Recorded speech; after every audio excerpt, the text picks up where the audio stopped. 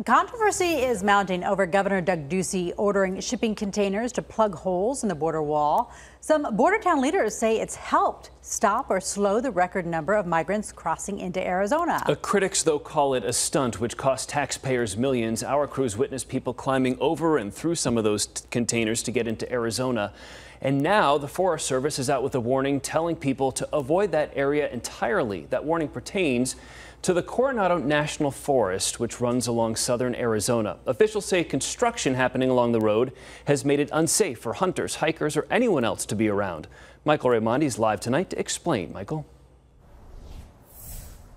Yeah, the Forest Service says safety is their top priority, and a lot of people have been calling on the governor to stop this container project for now until everything is figured out. And the Forest Service is saying that they didn't even authorize this project. A typically quiet, remote area near the southern border is anything but right now. Their normal, quiet location is not so quiet. You'll find hiking trails and nature as far as you can see.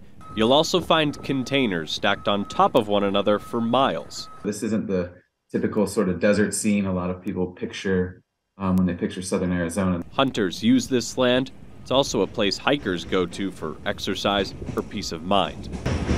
But now, loud trucks and construction are taking over. Bulldozers uprooting trees. Strange sight to see this construction zone.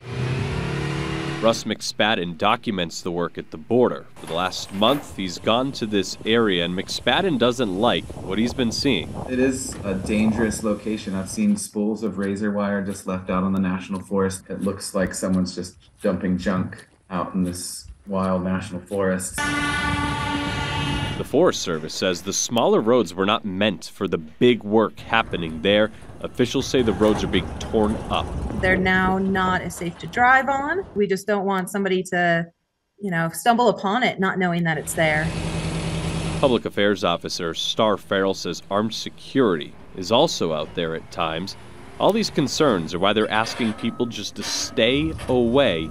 She doesn't want anyone to get hurt. Public safety is the #1 concern.